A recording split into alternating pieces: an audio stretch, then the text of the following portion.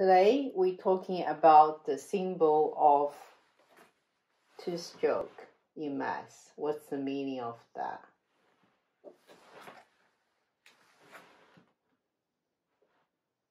Okay, so most people will see, oh, this is the absolute values of A.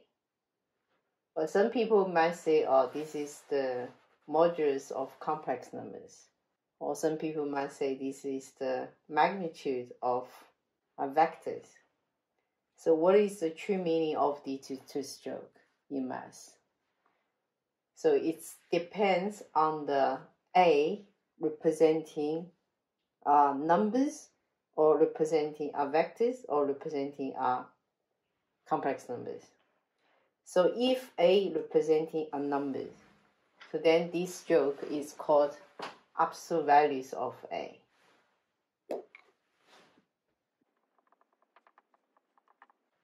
And then what is the real meaning of absolute value of A? It means a number on the number line. Let's say A is here, and it's how far away from the origin, the distance to the origin. But of course, we know that distance is A. So therefore, absolute value of A should be equals to A. But of course, if the A is on the other side of the number line, for example, A is here, then what is the distance from that number to the origin?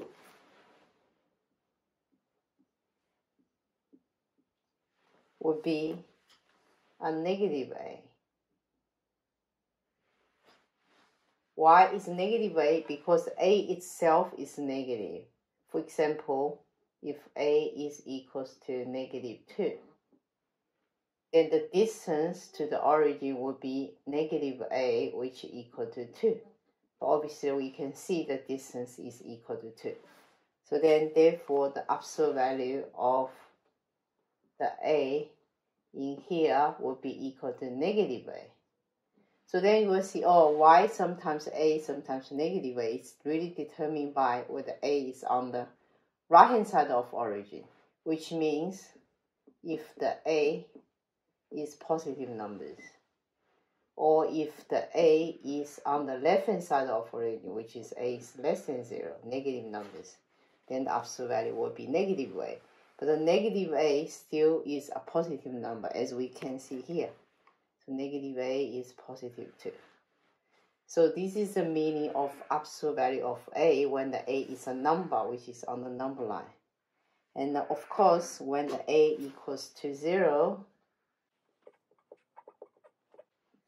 then the absolute value of A, which is the distance from origin to the origin, of course, it will be 0 distance. So that's the first meaning of absolute value of A. And the second meaning, if we still have the two-stroke, but with an inside number, is this time is not a number, is a vector. Then what is the meaning of that? That means is the magnitude of a vector A. So we call the magnitude of a vector A. Then what's the true meaning of the vector A is when we have vectors, it means we have vector A in here. That's a vector A. So we are finding the magnitude, which is the distance for this vector to the origin. What's the distance here? So if the A is xi plus yj in component form, then the distance of the vector OA, we're using that, means the magnitude will be equals to square root of x squared plus y squared. So that time we still talking about for this vector, which is here is x and y. So that point, how far away from the origin? So compared to the number here, we see how far away from origin is still that point, how far away from origin. That point, how far away from origin. So now become vectors here, still how far away from origin is called magnitude. So we just call differently magnitude of our vector A. Or here we call the absolute values of A. And then the true meaning of both of these are the distance from the origin.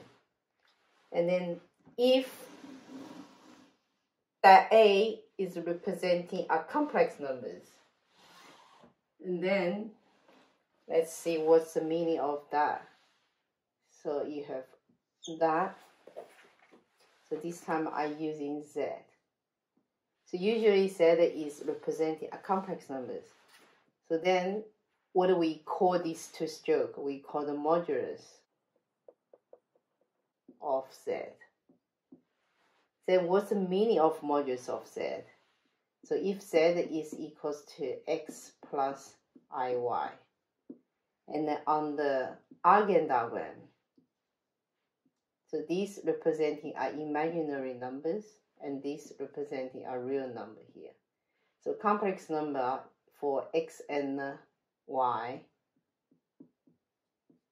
that complex number, that's Z. And then the distance from that complex number to the origin here, that distance is called modulus of Z.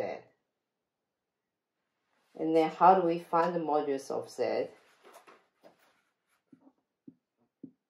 Will be equals to the distance. We can see easily is x squared plus y squared, Pythagorean theorem.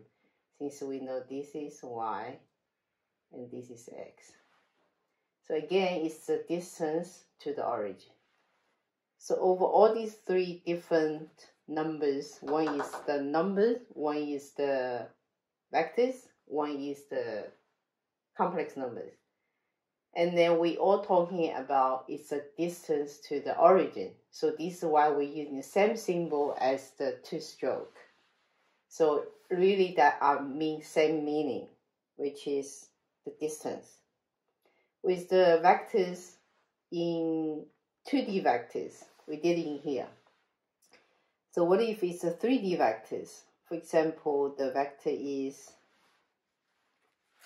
in 3D. If you have a vector A is 3i plus 4j plus 12k. Then what is the magnitude of A? We can see if I draw up, these are the y-axis, x-axis, and the z-axis. So if this is 3, and this is 4, and then we'll make this is 12. So where is the magnitude of that vectors? Let's see. So we will have,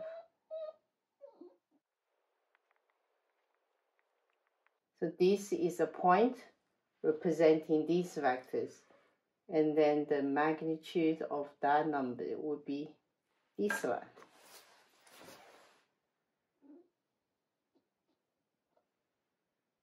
So this is origin.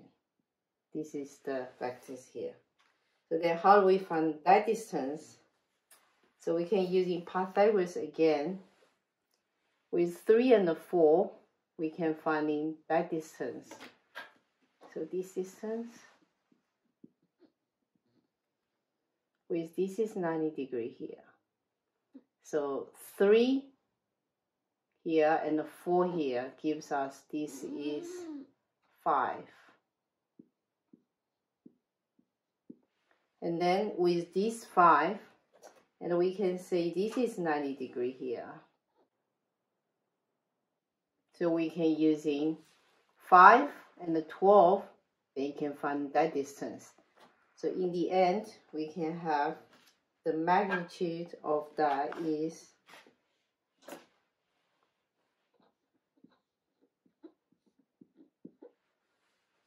square root of 3 squared plus 4 squared, which is that square, 25. And that square plus 12 square, which gives you this square, and we square root. So in the end, we can get the distance for that is 30. So this is the meaning of the two-stroke in math.